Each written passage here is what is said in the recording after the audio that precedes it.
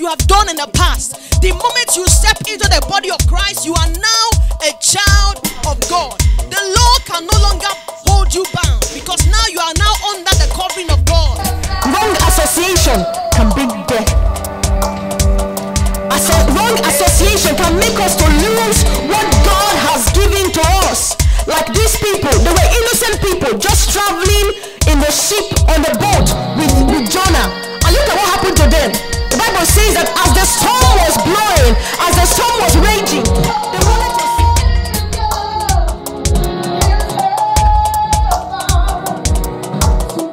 to... What else are we still going through? Because he said, it is finished. Amen.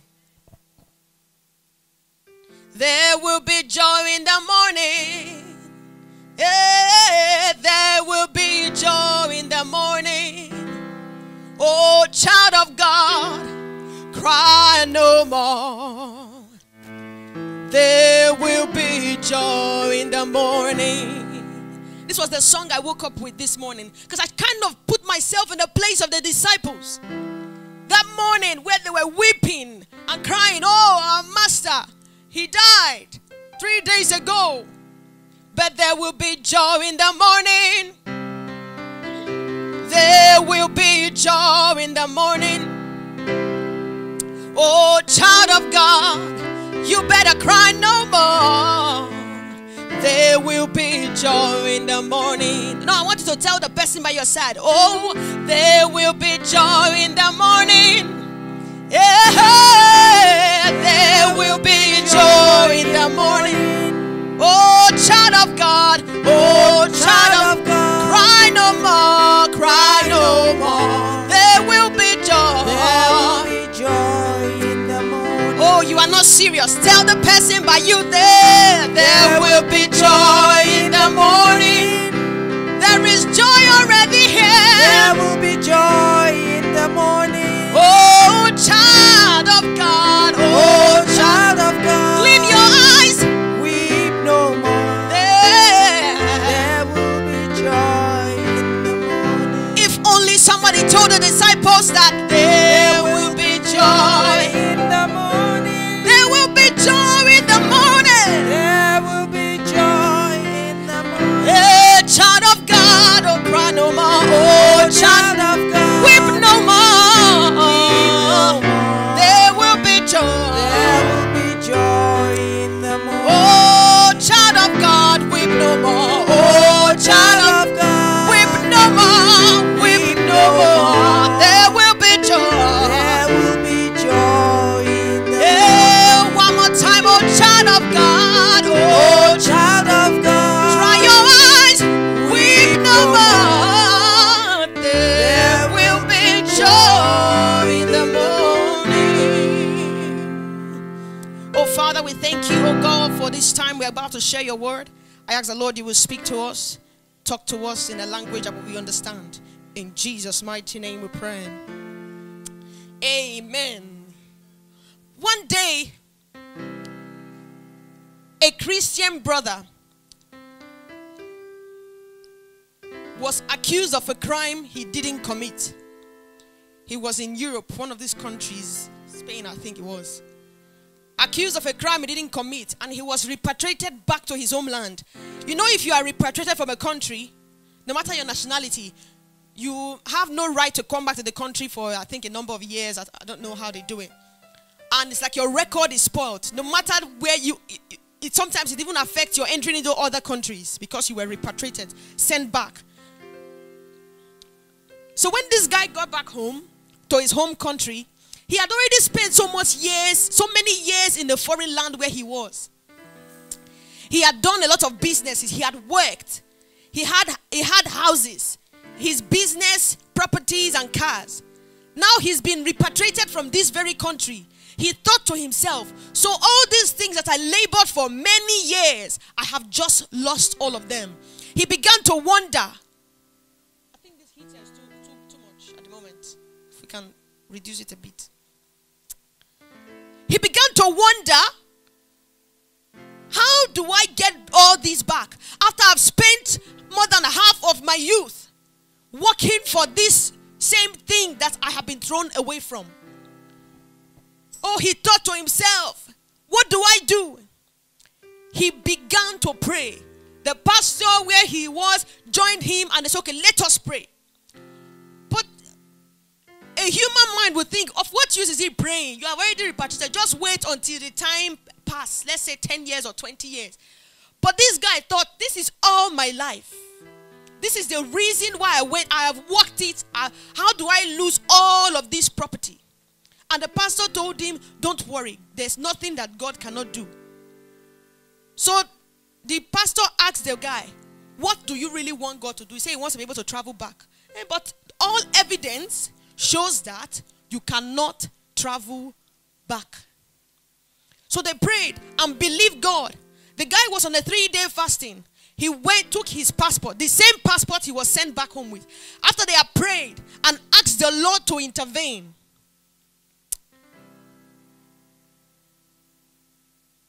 he went to the, but while he traveled, he went to the passport control and they checked him. You know, when you are not sure of something, he was there and he was looking at their faces because by law, he cannot travel through that place. His name is already on the system that he cannot pass through the border. He can never cross into this country. But they allowed him pass. In fact, the system said that he had never been to this country before, that it was his first time. The same passport he was sent back home with. He had been living in this very country for many years. But the system said he had never been, in fact, in the very same country he was sent back from. He's back there, still doing the business and everything. The system said he had never been in the country before.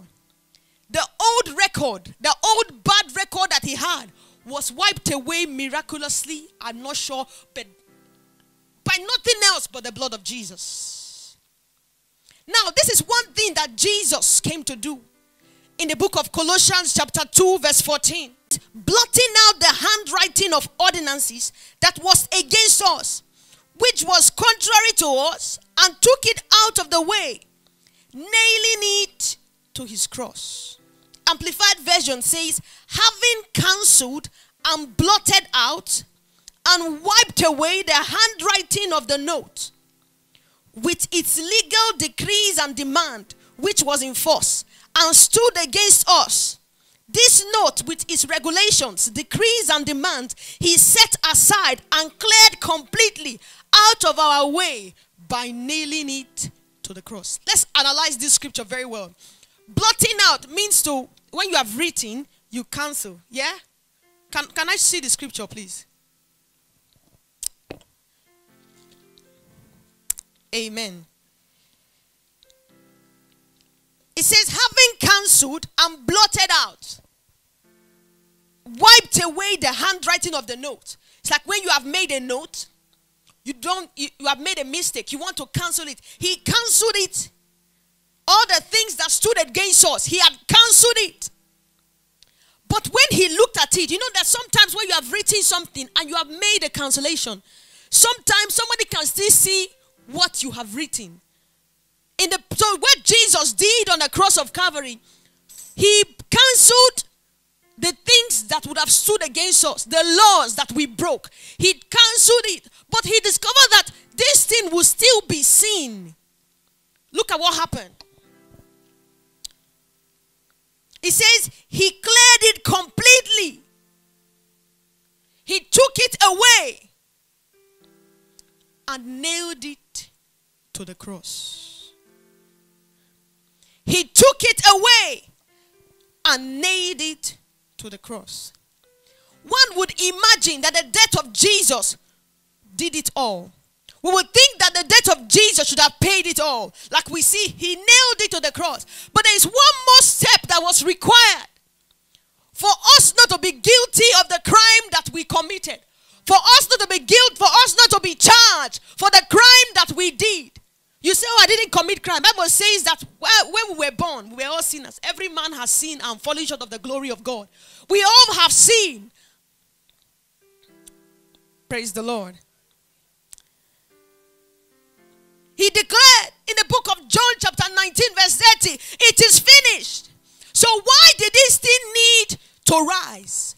Why did he need to rise? Why did he need to raise from the dead? Even if he didn't have to rise, his nailing all our guilt to the cross was sufficient. Praise the Lord. One reason he had to rise is seen in the book of Romans chapter 4 verse 25. Let's quickly open that scripture. Romans 4, 25.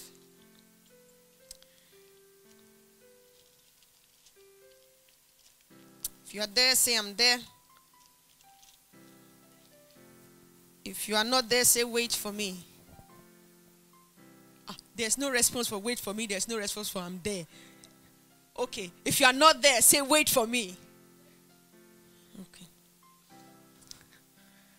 Romans 4 verse 25. It says, who was delivered for our offenses and was raised again for what? For our justification. So he was delivered. He was betrayed and put to death because of our misdeeds and was raised to secure our justification. Now we read previously in the book of Colossians chapter 2 verse 14. It says he died and he nailed our sins, our misdeeds to the cross. That is what the scripture is also saying. He said, but he was raised for our justification. So the reason why Jesus rose from the dead is to make us justified. Tell your neighbor, I am justified. I am justified. Okay, just in case the English grammar is too much and you don't understand what justification means. Justification, it goes like the word, just as if it never happened. Justification, just as if it didn't happen. Oh, you were a thief before. Now, just as if I wasn't a thief. You say, oh, I was a fornicator. Just as if I didn't do that. You say, oh, I used to lie. Just as if it didn't happen. That is what justification means. So when Jesus rose from the dead, although he nailed all the things you did to the cross, people may still be able to remember that you used to be like this. People may still be able to remember that this is how you were. But when Jesus rose from the dead, it made you justified, just as if it never happened. Tell your neighbor, I am justified. Tell your neighbor again, I am justified. So what did Jesus come to nail to the cross and bring us justification? The handwriting, the things, the law that we broke, the things that we did in the past.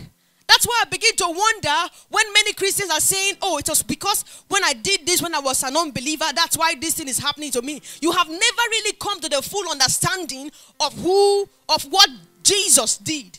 Because if you know what Jesus did, it came to make it look as if it did not happen. So if you committed murder before you became a child of God, the moment you become a child of God, that thing is passed away. The Bible says, if any man be in Christ, he is a new creature. All things are passed away. So it doesn't matter what you have done in the past. The moment you step into the body of Christ, you are now a child of God. The law can no longer hold you bound because now you are now under the covering of God. Amen. So the handwriting, what are handwritings? Handwriting are facts written against you by the enemy. They are bills written in the separate house of in the Senate house or the House of Reps. How do you call it here? It's House of Parliament. Oh, thank you. It's the House of Parliament. Those bills and laws that have been passed, they are handwriting that are written against you by the enemy. Oh, that she did this when she was how many years old? She did that when she was these are bills written. Now, before they pass any law, there's first of all a motion in the House of Parliament. And those motions are spoken words. Oh, we want this to happen, this to happen. It doesn't become a law. It goes to be a bill. So it's now written down. And then After much deliberation, it then becomes a law. It's now put in practice. Before the death of Jesus, there were so many laws in place against us. But when Jesus came, he died to replace these laws. Now that you are born again, Jesus has now been set as the advocate of our lives. Like sister mentioned during the Sunday school, he's now our advocate. He's now the one speaking on behalf of us. Whereas God is the judge. He would have judged us over the rubbish that we did. But because Jesus is always there saying, oh, Lord, please, this is the one who I shed my blood for. He's now advocating for us. Whereas the devil is the accuser. He keeps pointing hand. Oh, she did that. She didn't pay her tithe. She killed so person. She lied. She stole. The devil is always accusing. The devil is always pointing accusing fingers. But for the fact that Jesus went to the cross, he already paid it all. So he's always saying to the Father, oh Father, remember this same one you are about to punish. I paid it all for her. I paid it all for him. So Jesus is ever pleading on behalf of us. Amen. Tell your neighbor again, I am justified. As a child of God, you are no longer to be living in the old law. What you should be doing is looking into the scriptures and investigating what is the new law that governs my new country. Because you are no longer in the old land where you used to be. You are now in a new environment. The environment, the kingdom of God. Now that you are born again, you have to begin to investigate what is the new law that governs me. So the Bible says that I am strong, I am not weak, I am rich, not poor. By the stripes of Jesus, I am made whole. You have to begin to declare the new law that governs your new kingdom. Praise the Lord.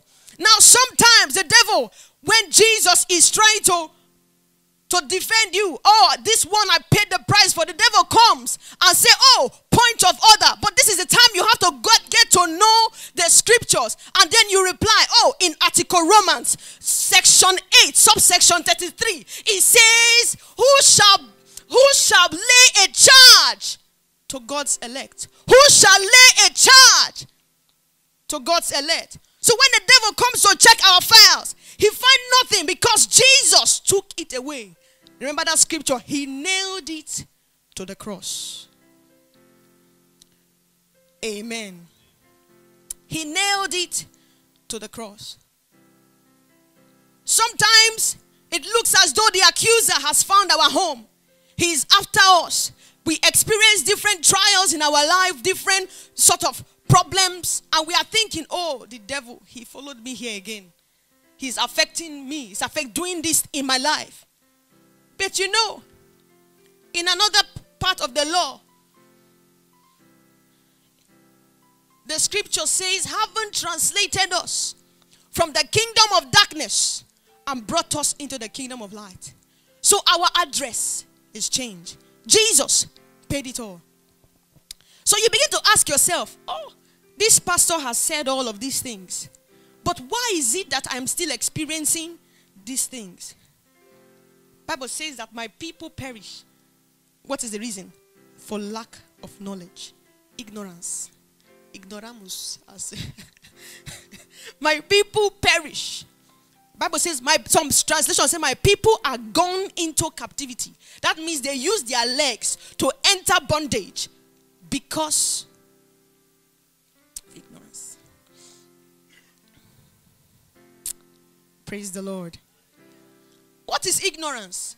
Ignorance is the strength of the oppressor over the oppressed. It's the strength. Have you wondered why certain times you are treated differently from other people? The reason is not because you are not good. The reason is because you do not know the law. You do not know the law.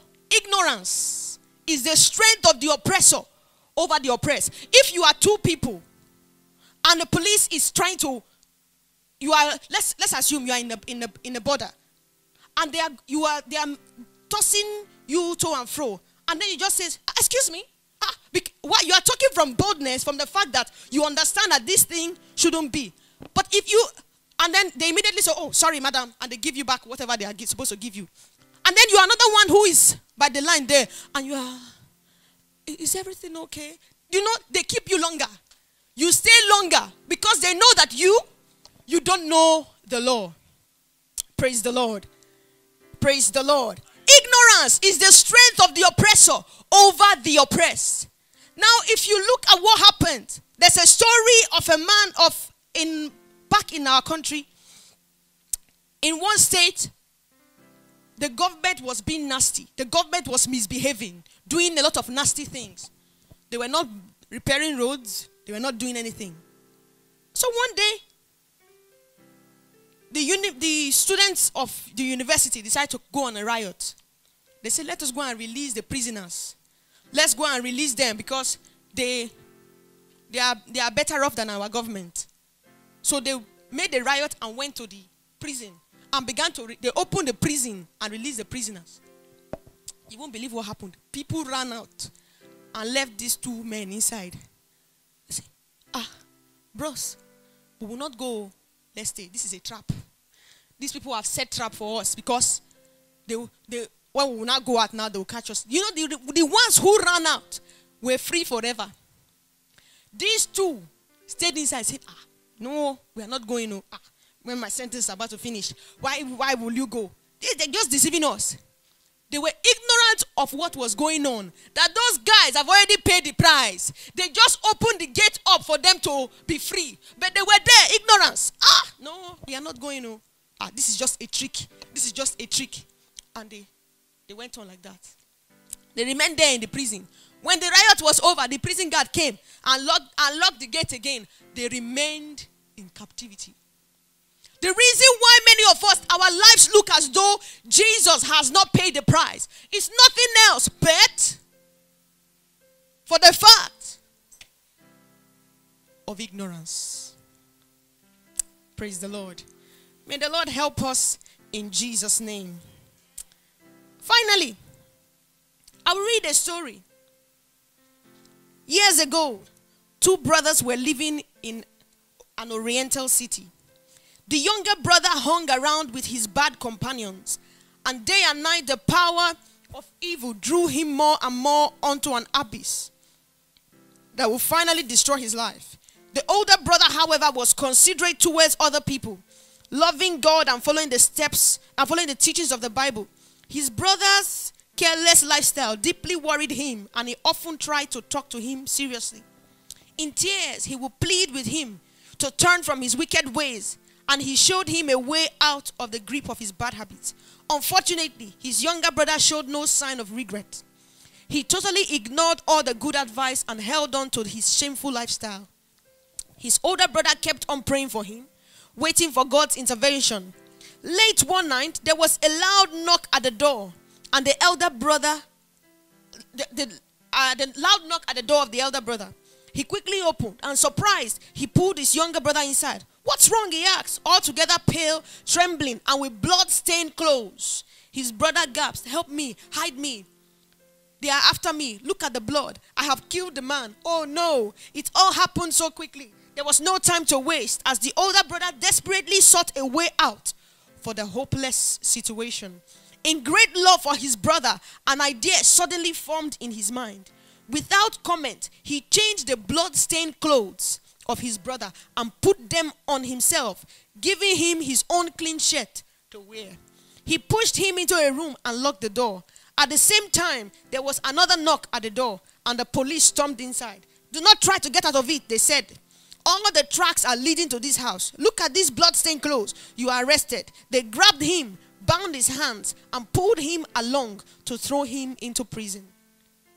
He did not defend himself, not even saying a word. The man was sent to prison straight away. The next morning, he was ordered to a hearing. He did not defend himself, but kept repeating the words, I know that I must die because of this crime, and the sooner, the better. After a few days, he was taken to court. The judges listened to the accusers. They considered the police report and the blood-stained clothes of the prisoner. They asked the accused man, do you want to say anything to justify yourself? No, he said firmly, lowering his head so that his innocent look would not betray him. There was convincing evidence which made the judges pronounce a death sentence on him. The evening before his execution, he asked the director of the prison to grant him one last wish. He wanted to write one last letter and asked the director to forward it unopened to the addressee after his death. The director studied the calm and peaceful face of the condemned man. A bright and heavenly radiance shone from his eyes. There was no doubt about his honesty, and so his wish was granted. Late that evening, the prisoner handed a sealed envelope to the warden to be delivered. Then he was left to himself for the last hours of his life. In the morning, he was taken to the place of execution. After his death, a messenger was sent to deliver the sealed letter. A man, pale with fear, received the letter nervously. After a long stare at it, he broke the seal, and moaning in pain, he read slowly, "Tomorrow I will die for you, wearing your clothes. And you, may you live in righteousness and holiness, wearing my clothes and remembering me." The criminal was shaken to the very depth of his heart. He read the words again. They seemed unbelievable to him. "I will die for you." This word weighed on his conscience like an enormous burden. This cannot be true, he reasoned. As fast as he could, he ran to the prison in the hope of saving his brother. There he asked to speak to the director urgently and showed him his brother's letter. The director was deeply moved by the words, "I will die for you." Suddenly, he realized that the calm and quiet behavior of the condemned man and his strange last wish all made sense. The director was speechless and sent the letter to the judges in charge. They questioned the murderer, who confessed everything: his past life, the murder, his escape, his cowardly silence. In his terrible guilt, he finally cried, "Kill me. I plead with you. Let me die." But there was nothing more to settle. The words of the victim, "I will die for you," has settled it all. He expressed the awesome power of brotherly love. The judge looked at the true culprit with peculiar sympathy and deeply moved, and he said, "The sentence was already passed. The guilt was paid for." Jesus already paid it all. He died in our place. He took the sin in our place. So what is it that troubles us? This guy wanted to even die, but they told him, "No, the sentence was already passed. He already paid it all. Go from here. He already paid it all." "I'm the one who committed the murder." "No, the sentence is already passed. He already paid it all." "Oh, I'm the one who did that crime. Kill me, please." "No, you are free. Go from here." He already paid it all. The debt was already paid. His brother's wish while he was dying was that the younger brother will continue to wear his clothes, the cloth of righteousness. Jesus exchanged the cloth of righteousness for a cloth of sin. The Bible says that the sin of mankind was placed upon him. Now, this is likened to what Jesus did. He paid the price for us, took the sin away. He died in our place. The Bible says that the wages of sin is death. We are the ones who were supposed to die. But he said, "Today, I will die for you." If you are here today and you are not sure if you are wearing the same clothes that Jesus asked you to wear, the cloth of righteousness. Maybe you are wearing the clothes, but just a little blood stain is on it. Just want us to bow our heads and examine our hearts this morning. Say, "Lord, I want to put on the cloth of righteousness. Search me, Lord. Is there any way that I've got my robe, my shirt stained? Wash me." Begin to examine yourself. And if you are watching me online and you probably don't know Jesus. Maybe you are here in the auditorium and you don't know Jesus. You have never met him before. You have never accepted him before. Maybe he has spoken. You have heard the word being preached to you several times. But like the younger brother, you never wanted to pay attention. You didn't think that this kind of message was for you. And you abandoned the message of the cross. Jesus already paid it all. Maybe you have come to the point you say, Lord, I'm tired of this type of life. I want to give my life back to you. I want to give my life back to you. Have mercy. If you want to make this decision today, justification doesn't come for everyone. The justification that we talked about doesn't come for everybody. It comes for those who accept that Jesus is Lord. Immediately you accept that fact, you are then translated from the kingdom of darkness to the kingdom of life. And then in the kingdom of life, you are now justified. And all your old ways is just as if it never happened. If you are here or watching me online and you want to say, Lord, I want you to do that for me. I want to accept you as my Lord and my Savior. Just place your hand on your chest and say after me. Say, Lord Jesus, I surrender. I come to you as my Lord and my Savior. I'm sorry for the ways, the things that I did that were unpleasing in your eyes. I'm sorry for abandoning you. From today, I choose to follow you. Be my Lord. Be my Savior. Come into my life. Make me whole. Make me new.